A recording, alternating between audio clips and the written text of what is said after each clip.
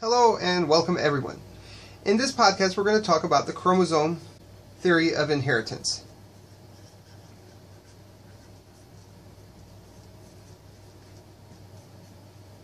We previously have talked about meiosis,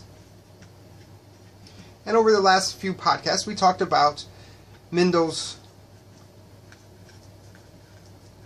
two laws. Mendel didn't know what a chromosome was, what DNA was, or what genes were, what genetic material was. He just was looking at P's and looking at traits, and he was able to make these two laws, which have held up very well throughout the past, say, 150 years. But we now know about meiosis, and we can now bring these two ideas together, because even though Mendel was looking at these traits of, say, round and yellow, we now know it's not these just random genes floating around in a cell. We know that these genes within the cell are on chromosomes. So we have an R here. And then maybe we have another homologous pair that has the Y on it. So we now can explain these laws of segregation and independent assortment thinking about meiosis. And that's what we want to do. So let's first look at Mendel's law of segregation. In Mendel's law of segregation, it is stated that the two alleles of a single gene segregate away from each other during gamete formation. And so we know if we take our cell here and we take our homologous chromosomes that have gone through S phase, so we're in meiosis now, and we know these genes have, say, big A on it, big A. We know that as they go through meiosis 1 that they're going to pull away from each other. And over here, you're going to have the big A gene on each of the sister chromatids. And over here, you're going to have the little a gene. And then, of course, as you go through meiosis 2, so this is meiosis 1, they pull apart from each other, and we end up with 50% of our gametes with big A, and 50% of our gametes with little a.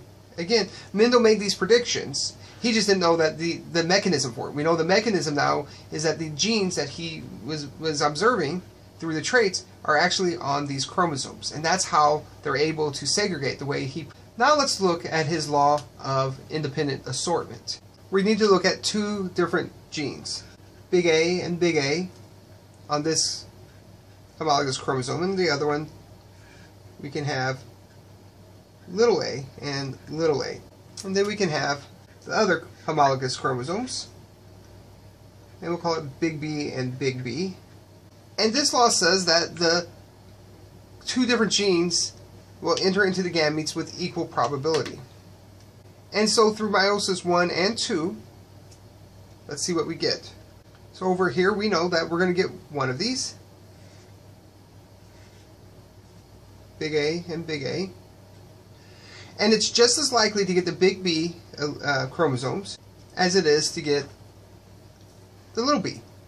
If you remember, this is one of the areas during anaphase 1 that we said we generate diversity. So let's go ahead and put our big A here again. And this time let's have this chromosome assort with it, the little b. It's completely random which one it's going to get, but both are equally probable. And likewise here, we can't forget about little a. It can assort with either big B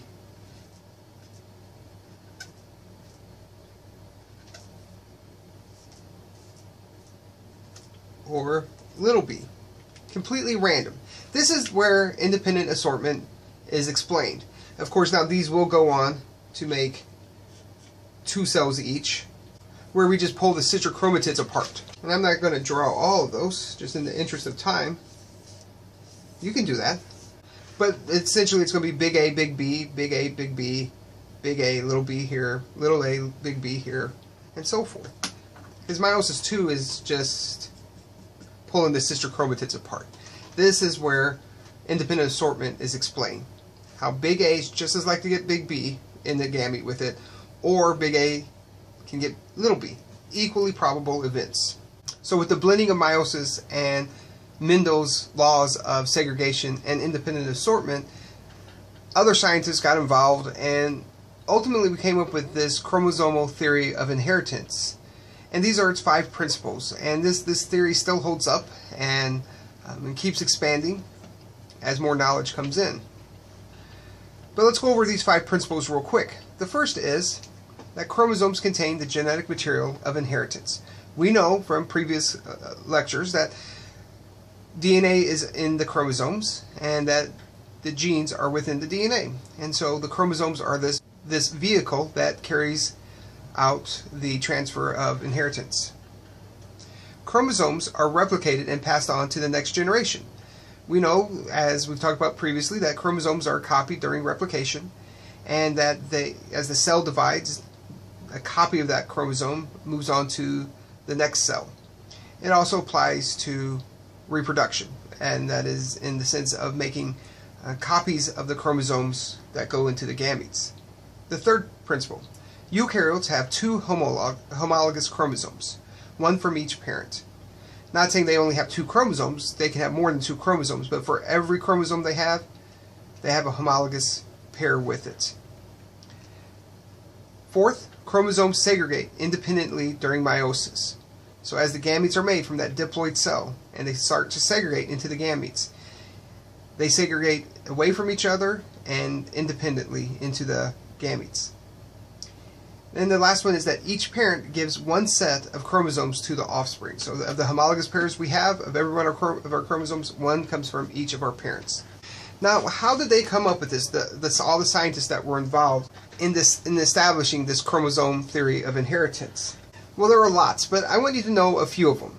The first is Mendel, and I don't think we need to say anything else about Mendel. We've talked about him quite a bit, but certainly know his role in establishing those 2 laws.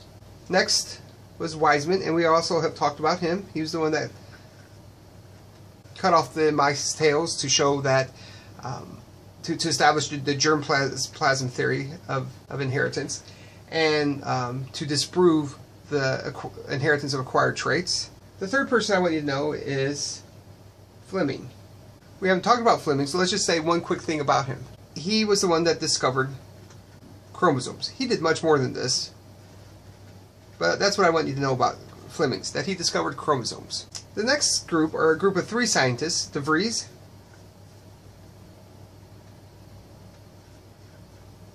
Correns,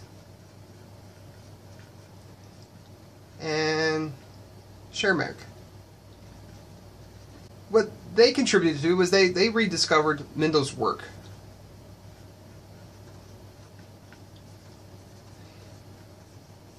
If they had not rediscovered his work and given him credit for it, we wouldn't know him as the father of genetics. We may never have found his work, but much of his contributions were necessary to understand what we see in inheritance.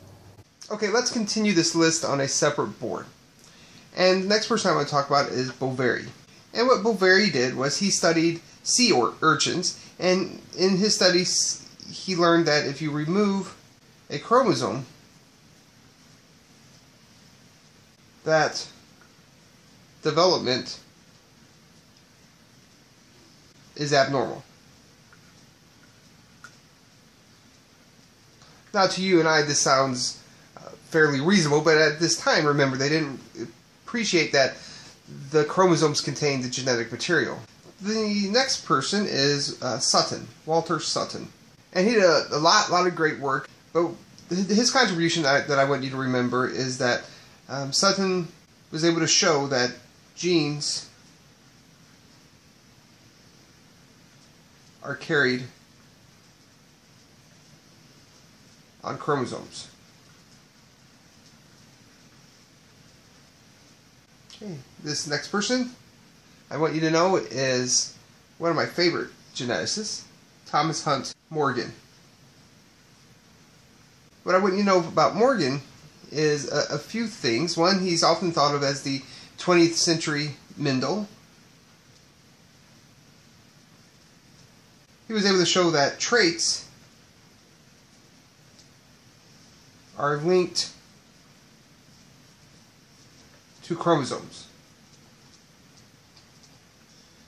Him and his colleagues also established linkage, that genes, some genes are linked on the same chromosome. In fact, there's an interesting connection to the biology department at CMU and this story. He was also the first to win a Nobel Prize in genetics. So that's an interesting fact about him. The next person is Eleanor Carruthers.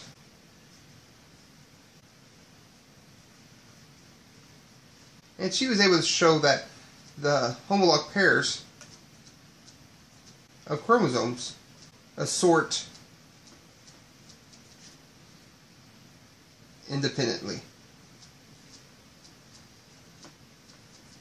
And the last person I want you to know is Calvin Bridges. And he worked a lot with chromosomal abnormalities, but he was one of the first to show the concept of non-disjunction. So really showing this link between a chromosome and its ability to properly segregate. If that gets messed up, then that can lead to consequences to the organism.